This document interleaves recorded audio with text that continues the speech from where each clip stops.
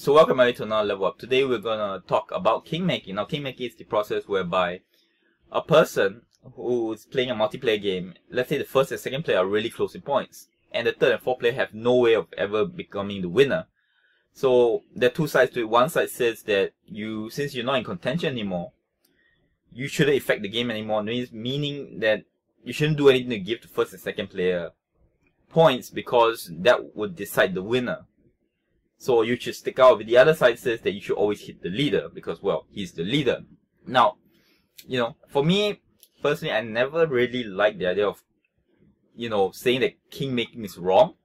Personally, for me, there are two sides. One is the thematic and non-thematic. For me, thematic, I play a lot of games, almost always thematically. No matter the game, I always play with a story in my head. And throughout history, was rare. Very rare that people do the situation on the Alamo, whereby they was literally fight to the death, especially nations and entire dynasties. Usually at one point they will give up and help the leader, so to speak, they join their army so that they can keep their certain posts or positions and all of that. They rarely fight to death. On the non-thematic side, by saying a person is kingmaking and either he should do something or the other, what happens is that the game becomes a bit pointless to the person because he has no more goal, and basically he should just leave the game and allow someone to bot him, so that, because if he's either told that you must hit the leader or you should not make any decision that affects the winner, then basically he doesn't even need to be there. It's kind of boring.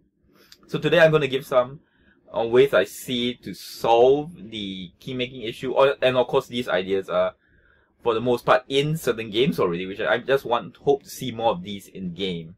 Although of course, just as a preference, there are times where the kingmaking thing can be legitimately annoying, such as if a person, like the standard RPG thing where they say the boyfriend keeps helping the girlfriend no matter what. That's an extreme, and when it comes to extremes, of course there is some case to argue kingmaking. So now the first thing to do is to look at the solution rather than the plot.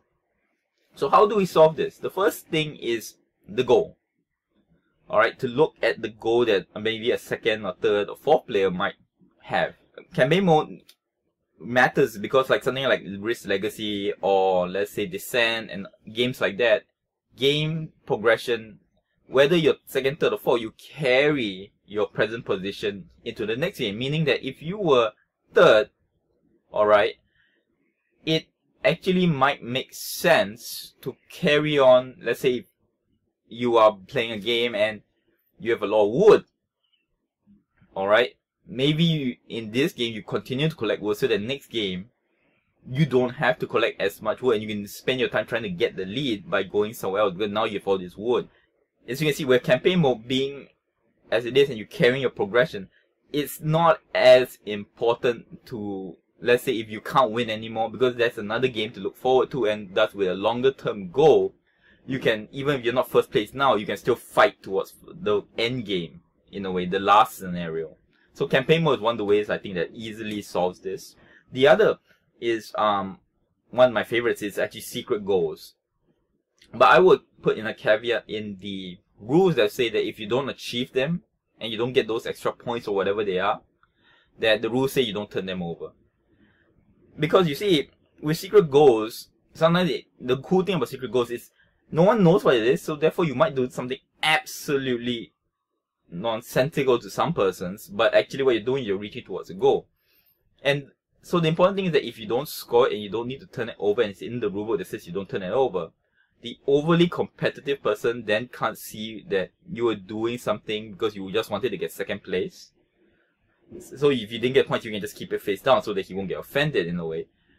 And trust me, having something in a rulebook that says don't turn it up really does help, because like when I play Mirror Me, they say the shortest player goes first. I'm 5'5", and we don't have to follow that, but we always do follow those rules that come in the rulebook, even though we know they won't affect the game somewhat, because it's just fun. Again, here's the thing, it's in the rulebook.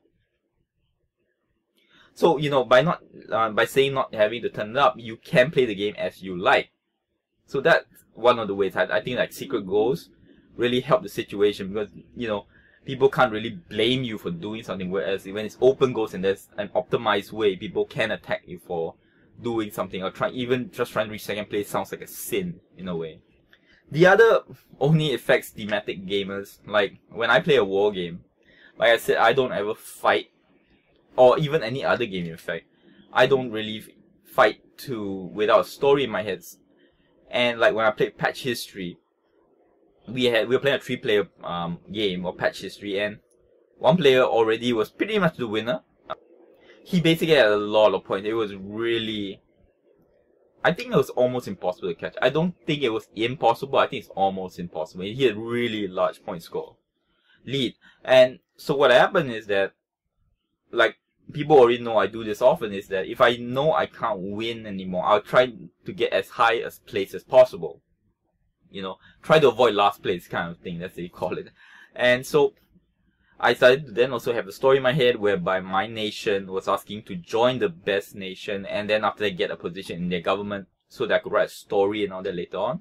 Therein comes the, at least for the thematic gamers, a way to make second, third, or fourth place, maybe not last place, but second and third place worth it, is by, in the game, having a title system. Meaning the first place the emperor, the second is the prime minister, so on and so forth, you know.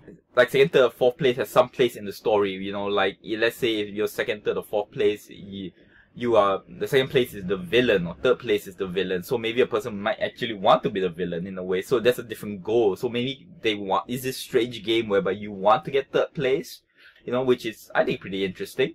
But again, this is more usually a story thing rather than if you're very competitive, this of course does apply. And the last one is, of course, like from Cosmic Encounter.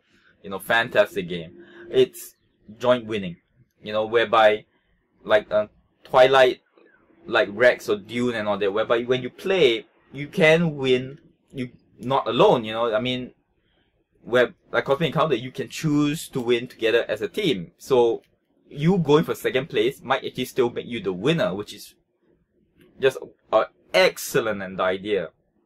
And on top of that, for me personally, Rex does it even better, because what happens, they give you these betrayal cards whereby if you do this thing, even if you win as a team, you win. You know, so it's always this back and forth pull. And, you know, so when you do things like, people say like that doesn't make sense, you as another player have to think, is he doing that because he wants to do that betrayal goal? And so it not only does it help to the king-making situation, it actually adds to the game flavor. So I love like Cosmic Encounter and Rex when they do that. It's fantastic. Joint winning in a way. In conclusion, I do hope that more games incorporate not making first place a, you know, just something to throw away, that achieving second, third place, or even last place maybe having something to do with a story or something to do with another game or so on and so forth, to be something to be achieved, because it creates so much more atmosphere, so that the person who's in last place doesn't just give up and just walks away from the table in a way, which can be annoying. You know, like I have seen that before. So hopefully that comes about. Thank you very much. Till next word.